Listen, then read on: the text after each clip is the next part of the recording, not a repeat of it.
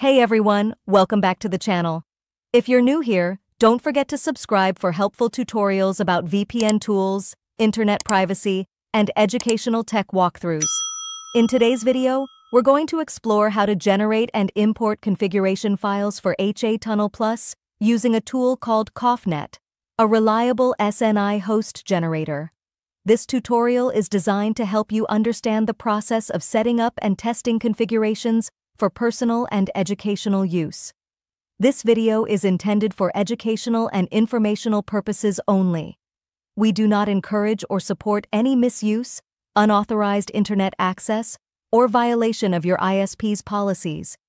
Please always follow local laws and your network provider's terms of service. Step 1. Let's begin by installing the apps we'll need. Open the Google Play Store on your Android device.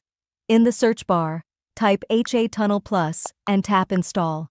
Once it's installed, tap Open to launch the app. Now go back to the Play Store, and this time search for kofNet. This is the app we'll use to generate working SNI hosts and configuration files. Tap Install and launch kofNet when ready. Step 2. Once you're inside the kofNet app, tap on the option called SNI Generator. Scroll through the list of countries manually to find your region. A search function may be added in future updates. Once you select your country, tap the Generate button. You'll be presented with a working SNI host. You can tap next to see another one or just copy the current one using the Copy button. Tip: SNI hosts are updated regularly on kofNet, so most entries should work well for basic educational configurations and testing. Step 3. Let's head back to the HA Tunnel Plus app. Tap the three dots or menu icon to enable custom setup, then tap the drop-down that says Direct Connection and select Custom SNI. Now paste the copied SNI host into the SNI field.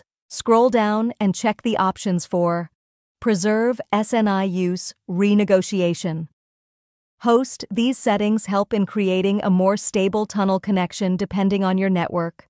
If you're unsure which setting works for your provider, don't worry, we'll test them next.